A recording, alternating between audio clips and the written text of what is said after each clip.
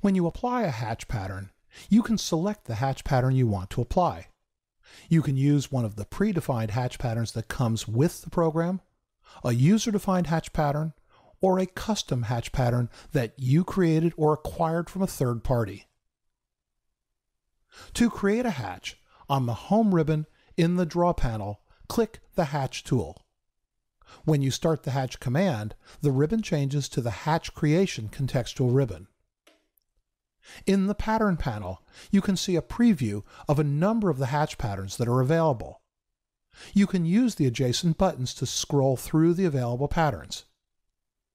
Click the bottom button and a panel expands so that you can see even more of the available patterns. You can then scroll through the available patterns and select the pattern you want to apply.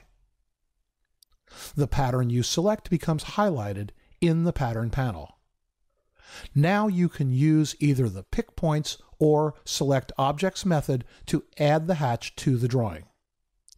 For example, to use the default Pick Points method, move the cursor inside the circle. You immediately see a preview of what the hatch will look like. If you move the cursor outside the circle, the preview disappears. When you click inside the circle, the preview remains inside the circle, but note that the hatch has not yet been added to the drawing. The hatch command is still active, and you can use the controls in the ribbon to change the appearance of the hatch. Maybe you want to choose a completely different pattern. Perhaps you have decided to use the Escher pattern. You can select a different pattern in the Pattern panel.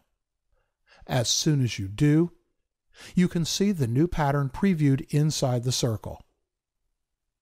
You can also use the controls in the Properties panel to change the scale, angle, or other hatch properties. Once you are satisfied with the appearance of the hatch, you need to complete the command by either clicking the Close Hatch Creation button or by simply pressing Enter.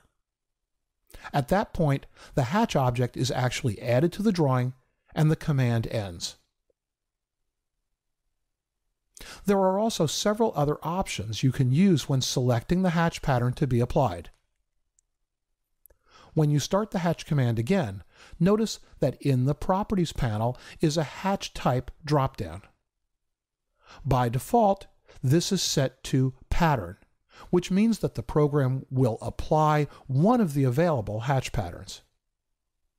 But if you expand this dropdown, you can also choose a solid, a gradient, or a user-defined pattern. If you choose solid, the area will be filled with a solid color based on the current hatch color. If you choose the gradient option, the area will be filled with a gradient fill. If you choose user-defined, however, you can quickly apply a hatch pattern consisting of a series of parallel lines. You can see that a user hatch has been added to the Pattern panel.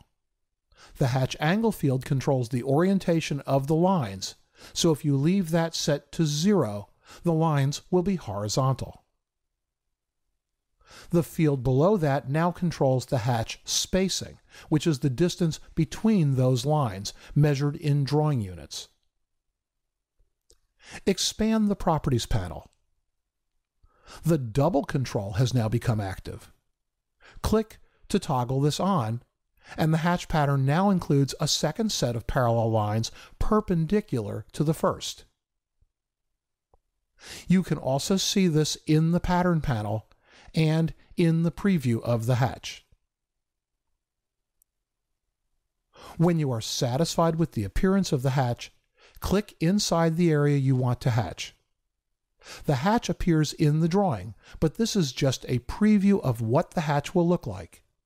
You can still use the controls in the Hatch Creation contextual ribbon to continue to adjust the hatch pattern. For example, perhaps you want the hatch to be applied at a 45-degree angle.